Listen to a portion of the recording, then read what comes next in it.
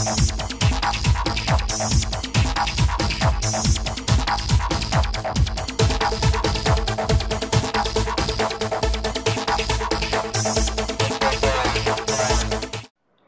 everyone, this is TechnoLocker here with a video review for you of AOKP 4.0.4 on the Samsung Captivate.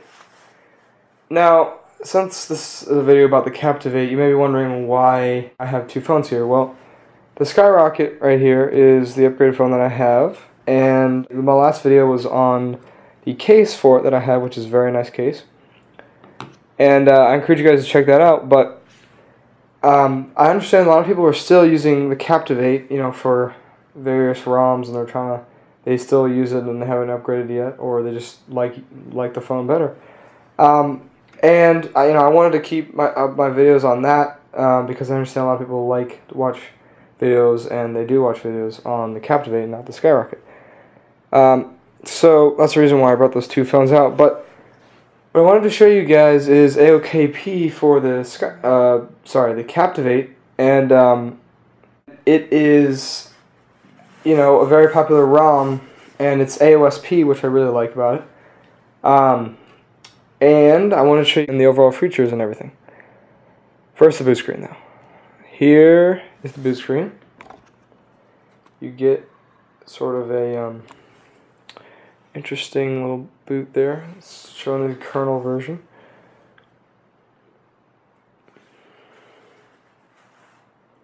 And now, AOKP is made by Team Kang, which is famous for its pink unicorns. Now, don't ask me why they chose that, but that is the theme, a reoccurring theme that you will see throughout the ROM, and the boot screen consists of a unicorn as well, so that's just a little interesting thing about this ROM.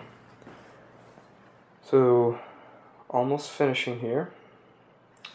Okay, so once you finish, you get this screen right here, and I changed the background, but the stock background you get will have a pink unicorn in it, of course. And so I don't have a SIM card right now, that's why it says no SIM card emergency calls only in the bottom. So this is the stock Aosp lock screen that you guys have probably seen before, and this is how you unlock the phone. So on the top right, you see the the battery and the Wi-Fi. I'm currently connected to Wi-Fi, and you know, it's all stock Aosp, just like the Nexus, except for the Captivate. So when I drag this, simple stock, you just drag to the right, drag to the left to go to camera, drag to the right to unlock. So I unlock it. Now, again, this is pure stock Android with a little bit of a little, you know, little change here. With the fact that you see this little icon, they may be wondering what that is. Well, ROM control is a feature that that AOKP, the AOKP team, has put into it, into the ROM, and it allows you to edit a lot of the features that you'll see, you know, common features that you see in ROMs nowadays. And before I go to ROM control, I want to mention that AOKP is actually it is a term sort of like Aosp, open source project. It means Android Open Kang project, which means kanging is kind of like changing something to custom, and that's what they've done here with their ROM control. So if you click on the clock, like I just said, you're taken to the alarms. If you scroll down the notification bar, however, this is the only thing that is not stock, are the toggles. Now I have the Wi-Fi toggle on because I don't have a SIM card, so it would normally say your carrier right down here. You got a GPS toggle, Bluetooth toggle, and an auto rotation toggle, as well as a brightness toggle. So essentially you can customize all these toggles. You can make it so that it says the words. In fact, I'll show you that right now in a moment. But what's interesting about this is when you press the settings, you know, normally like it would take you into your all settings, it just goes away. Now I particularly don't like that because I would want you to take into your settings like I would normally do. Instead, it just hides it, and then you can toggle it back across, and then it'll come back across. But that's one little thing I don't like. It's got all standard Android features, just like this. You hold down home button, you get the recent apps. You just slide to the left, and it takes it off. And you press menu, you get the standard menus. You have that problem where you can't hold down on the home screen and choose widgets or anything or apps. You have to do that from the app drawer. And when you open the app drawer, all stock. It's got Movie Studio, browser, all these are pre-installed. Calculator, calendar, camera, everything you'd expect. Play music I've installed myself.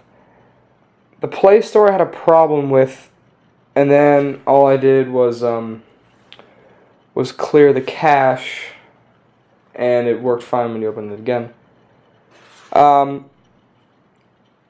Sonos I installed myself, and actually some apps weren't even installed, like YouTube I had to install by myself, which is interesting. They don't really, you have to download the Google apps separately, but the Google apps didn't really come with YouTube. It just came with the Play Store and Gmail basically. So that's how that works. And then you scroll, you get the widgets. This is all stock Aosp, all source. It's all the same. You just drag these onto the home screen, like so. And these are, I won't do that, but drag anything and it creates an icon. Simple widget. But the problem is you can't do that from just holding down on the screen. So now I'm going to show you ROM control, which is basically the nuts and bolts of AOKP because everything else is pretty much stock. So if you click on ROM control, I made an icon right here. Takes you right into it. There's several sections about AOKP. You can click on. You can go to the website. There's source. You can donate to the developers. All that. And I would say AOKP, the only major thing that they've done really is add the ROM control. I don't see anything else besides Aosp that they've done to it. The general UI takes you into this. You can disable the boot animation, which you can disable the unicorns if you don't like it or it looks stupid to you. Disable the bug mailer. I'm not exactly sure what that means. Now, actually, this has brought me to a different point. Under the settings, system settings, you can go to the bottom. Now, let me show you what we're running here. We're running Android 4.0.4, not 0.3. So this is pretty much the newest you can get in terms of Android. The build is number 33, so I was correct. Yes, it was number 33. And the current version 3.1.10. I just wanted to show you guys that real quick. Now let's go back into ROM control. There's another really cool feature called 180-degree rotation, where you can actually rotate it 180 degrees. Now I won't go into every feature of ROM control because there are so many. LCD density, CRT off, so if you don't want that, you can disable that. Enable volume options, lets you choose different things from when you press the volume buttons. And I don't know what the rest of this is. You can create a custom carrier label, and then you can basically say what you want your carrier to be if you don't like it saying AT&T or something like that. The navigation bar, now that is really cool. You can, in fact, enable the bar, a notification bar down here, so you basically have a Galaxy Nexus on your phone where you press the screen and it goes to the home screen. You press the active apps and it takes you into the active apps. That is a very cool feature that I found in here. You could change all that. I won't get into the specifics because it is it's really tough, but you know, for me to go through everything. But let me show you. When you enable it, it says you must reboot. So I'm going to reboot now, and I'll be back in a minute to show you. Okay, we are back. This is the home screen, the lock screen. My bad. So when you scroll to the right, it unlocks it, and you'll notice this empty space, which is the navigation bar that we just enabled. So when you open it up, wow, look, navigation buttons. So cool. Although I have found it to be a little bit impractical because of the fact that, you know, you still have these buttons down here and you can't really disable them, I've noticed. But it is still very cool, so you can click on active apps and you get that little animation, which is pretty cool. So let me go back into ROM control. So on the navigation bar you can change everything from the width, the height, the color, the, you know, even the glow color, the actions. You can make it 5 buttons instead of 3. You can change everything. It's very cool, but it's very specific, so I don't want to get into all of the very specifics. Under the lock screen options, you can change the lock screen wallpaper. Remove the wallpaper from the menu in this window. You can change the wallpaper. You can, you know, from the home screen one that you get. You can do a menu unlock. You can change the lock screen style. You can do a lock screen battery percentage, which I think is pretty cool. You can actually add the weather so it'll show up where you are. Change the volume music control, so you can basically press volume up to change the song, volume down to stop it or play it. It's very cool. You can enable the calendar. I don't really have any events, so I couldn't really show you that. You can enable fast torch, which you can long press the power key to turn on the LED, which I think is very cool. The back part of your phone, if you did have an LED, but this phone doesn't have an LED. You can change the lock screen targets, so you can have a custom app that opens when you press something. And the next section is the power menu options. You can change the power menu options. You can make it so you can have a torch toggle, airplane toggle, navigation bar toggle. The torch toggle, again, there's no flash, so you can't really do anything with that.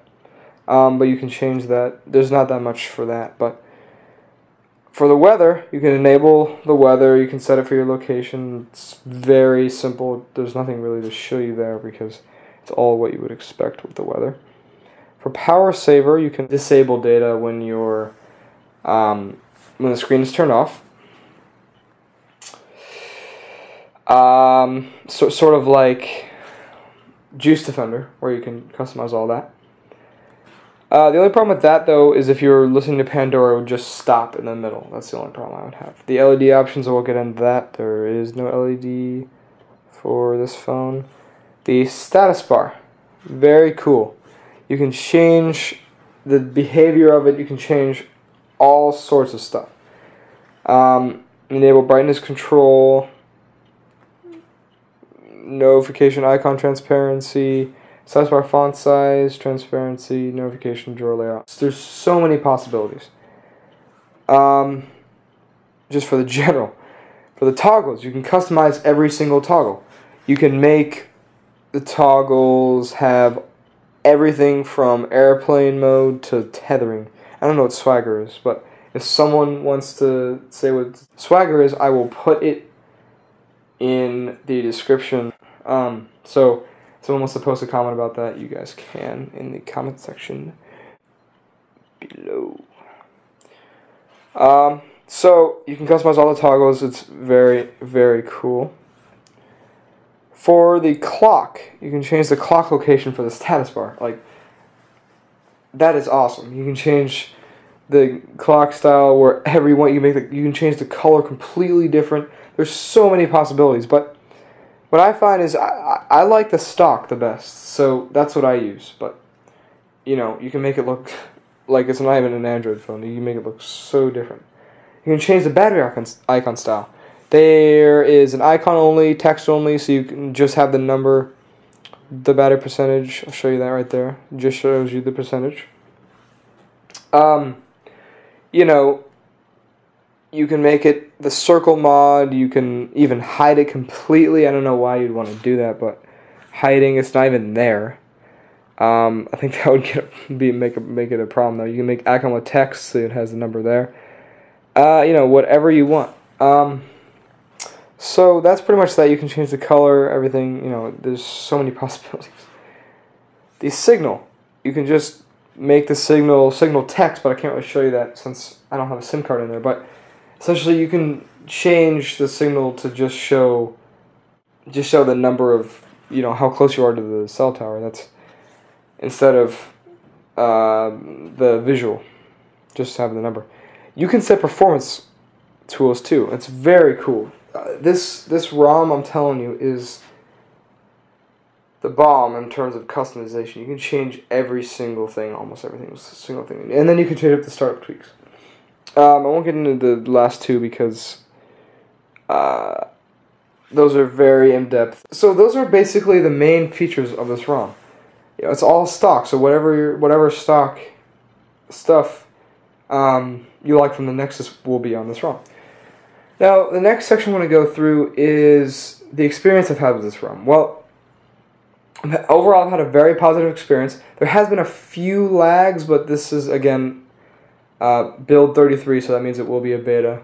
It's pretty much like weekly builds that they release. And I really like it. The battery life is good. It's average. It's pretty much the same. You might get a little bit more than you normally would with any other ROM, pretty much. I like the notifications buttons a lot, although I find them to be a little bit impractical, as I said before, because, you have buttons anyways, but it is very cool.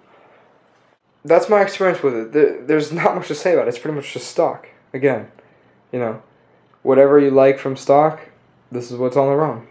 Well, the things I like and dislike. Again, I say I really like the fact that it's stock Android. It has ROM control. I really like that. You can change a lot of the things that it does, except the internals. The internal parts to it you can't really change as much, but the look you can definitely change. Things I dislike. Well, one of the main things I really dislike about this ROM, and it's not really that major at all either, is when you press the settings, just to take you in the settings, that just goes away. That's the only thing that I really do not like. But besides that, really, you cannot go wrong with this ROM. I used this ROM daily for about 4 days, and I barely had any problems with it. Just a few lag issues I had, but that's nothing major. Well, there's not much more to say for this ROM because it's pretty much just stock. Whatever you expect from stock, you will find in this ROM. So, so to end this video, I would like to know your feedback. What did you think of this video? Did you like the way I presented it? Would you want to change anything? Give me some suggestions. Send them to me at technolocker@gmail.com, spelled the same way as the YouTube channel. I really would like to see your guys' feedback. Would you like to see more videos on the Captivate or the Skyrocket? Or would you like to see, more videos about ROMs or anything going on in tech news? Whatever you guys want. Just like to know your feedback. This has been a video from TechnoLocker. We will have many more videos such as this and general tech news coming up in the future. Thanks, and see you guys later.